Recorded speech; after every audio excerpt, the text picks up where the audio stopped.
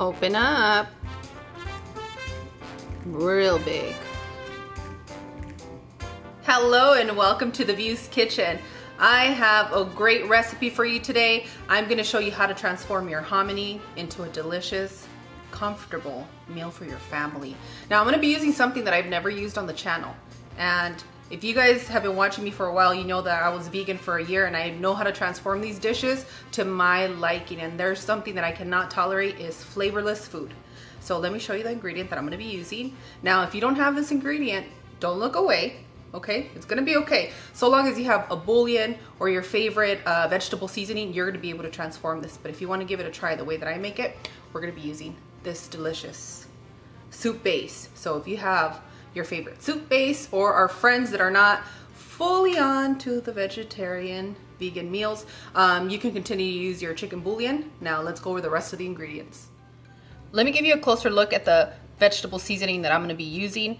The Osen soup base, I really love the flavor that it gives. It has a slight sweetness to it, and when I use it in any soup or any vegan dish, I tend to enjoy it a lot better, especially for a guisado.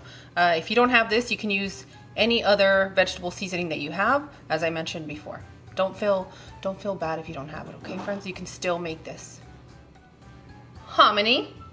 To the water, I added a little bit of salt, and you're going to add your hominy. Once you add your hominy, you're going to let this cook for about 15 minutes. We want those kernels soft and tender for this delicious guisado. Pre-cooked pinto beans, chopped white onion, Roma tomato, Anaheim pepper, garlic, and cilantro to taste. If you don't like cilantro, you can omit that. And also want to let you know that I know a lot of you don't have access to Anaheim, and if you can get a hold of a poblano or canned chili, like the hatch chili we used yesterday, you can use that for this as well. Butter, black pepper, Mexican oregano, warm water. To your warm water, you want to add your soup blend, your seasoning blend, your bouillon. Give that a good mix. We gotta wake those flavors up.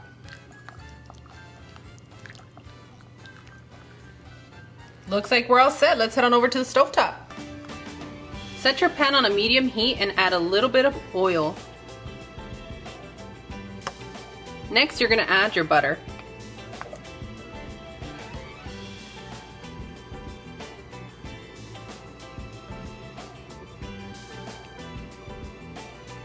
I don't know, I've really been into butter these days. Like butter on my rice, butter on everything. I don't know what's going on, like buttered pasta.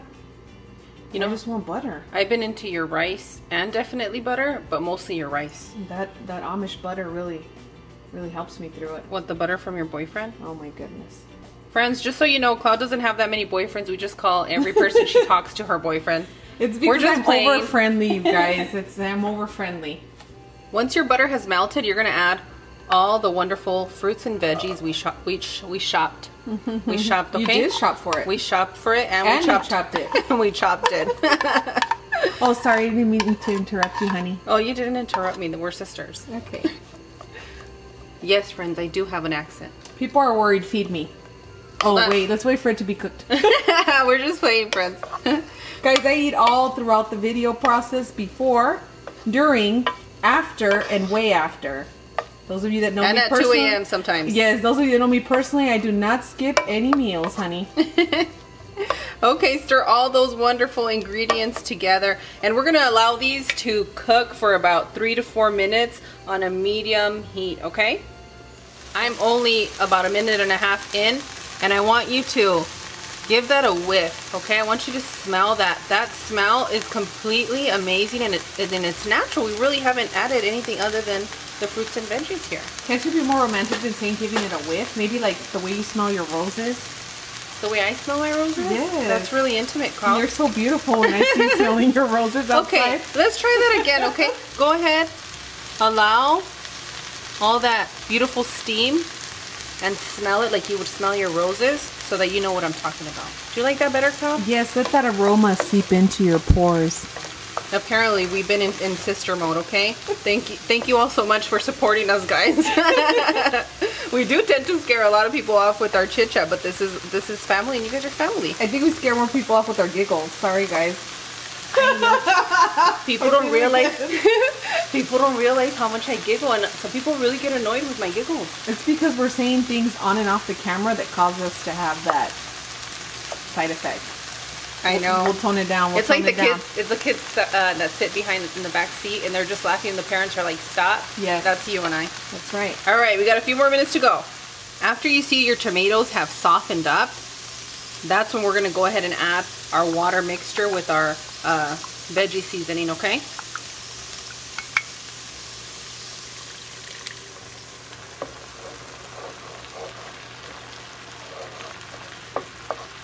Oh, wow. Wow, wow, wow.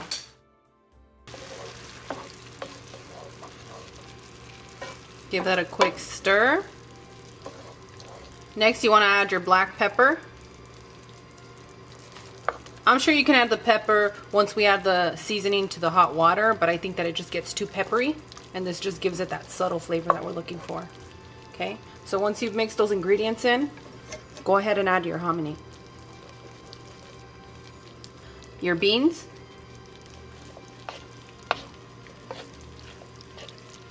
And let's give this a proper introduction. Allow it to cook. We're going to the chapel and we're gonna get married. You're really there. Wasn't this where you introduced them, like as bride and groom? Yes, this is. Or groom and groom, or bride and bride. Yes, it's the union. If you want your guisado to be a little bit more stewy, you want to use 1 cup. But if you don't want so stewy, but you want that sauciness, then go with about half a cup. So you can adjust this recipe however you like it. That's what's so wonderful about a guisado. You can make it comfortable for your home. I still have my pan on a medium heat. I'm gonna get your oregano and we're gonna crumble it with our hands, okay? We wanna break it down and allow those wonderful aromatic flavors to come out.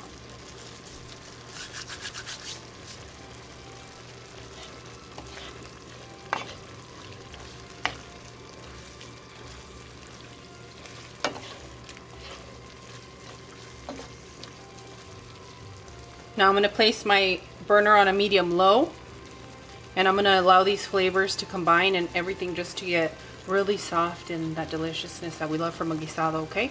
So hang on, friends. It's been 4 minutes and I've tasted everything that I have here. I just need a little tiny bit of salt, like a sprinkle of salt.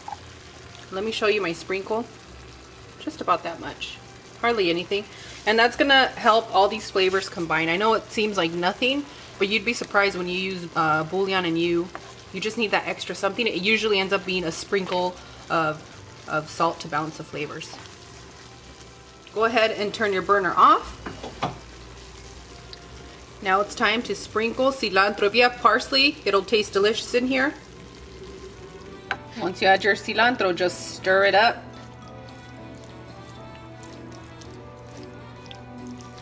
Oh, that smells so good. You can smell the oregano. Just the whole combination of each ingredient, it's so natural and you can smell it. Wow. I hope you guys are getting as excited as I am. I can't even find my words. Okay, who's ready to taste this deliciousness? I am. Yay.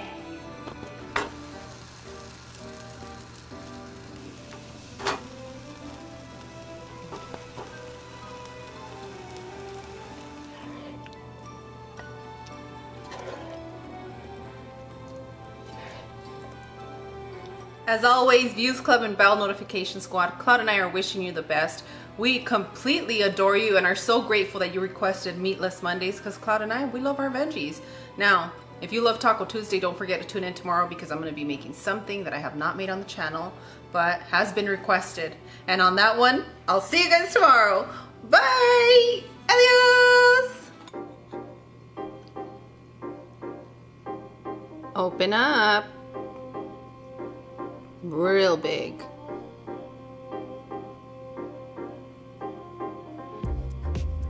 See, not so bad.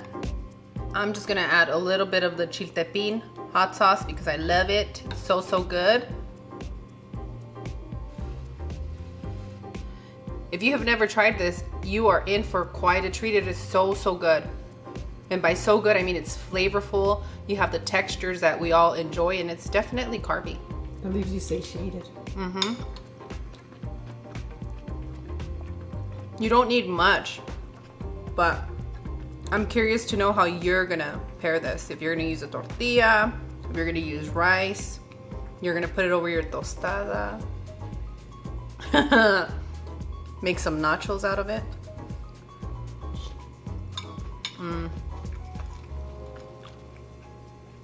I really love the texture of the hominy. It just completes the dish. If you have some naan bread, highly encourage it.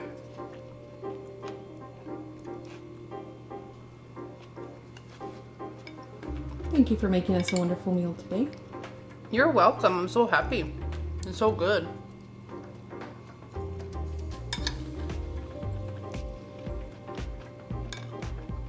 I think when you're a foodie, it's not just so much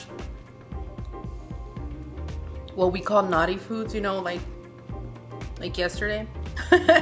It's about enjoying food for what it is, whatever fruit, vegetable, grain.